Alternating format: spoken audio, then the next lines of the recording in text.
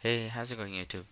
In today's video, I'm going to show you guys how to install a printer that's on your network, how to install it on Windows 10.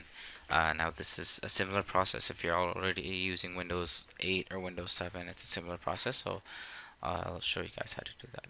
First thing you want to do is you want to open up your control panel. I have the icon here on my desktop. If you want to know how to do that, you can watch my previous video.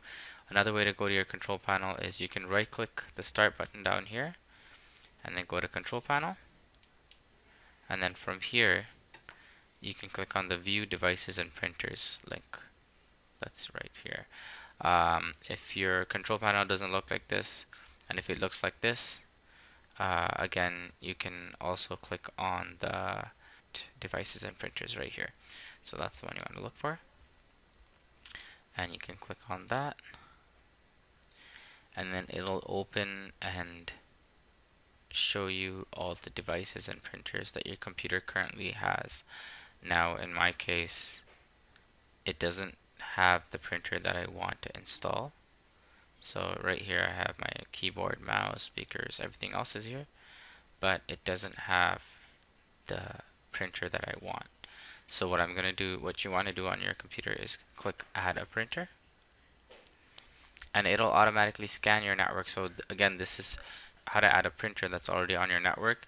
It could be through Wi-Fi, or it could be through Ethernet cable, LAN. It could be on the LAN. So automatically your computer should detect it, and once it detects that, you can choose the printer that you want and then click next. And from here you'll see that it says it's installing the printer. Again, you want to make sure that your printer is on the same network as your computer, as this computer that you want to add it on. And then once it's done, it says you've successfully added the printer to your computer. It says the name of the printer. You can select print a test page. So I'm going to do that here just to make sure that it prints a test page from my computer to my printer. Yep, it's printing perfectly fine. I can hear it and you can see the page coming out. And after that, you can just click finish.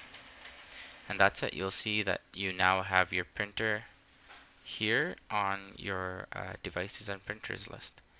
And if you want, you can just go ahead, right click, and select set as default, so to make sure that setting this printer as default means Windows will stop managing your default printer.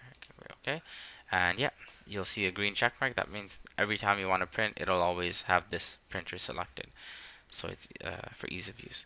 So I hope this video helped you guys out. Thank you guys for watching. Please don't forget to comment, rate, and subscribe. And let me know if you have any other ideas for future videos. Thanks guys, and take care. And then you'll see that it appears on your desktop. Additionally, you can also enable the control panel, user files, network. All these icons you can enable so that it's on your desktop.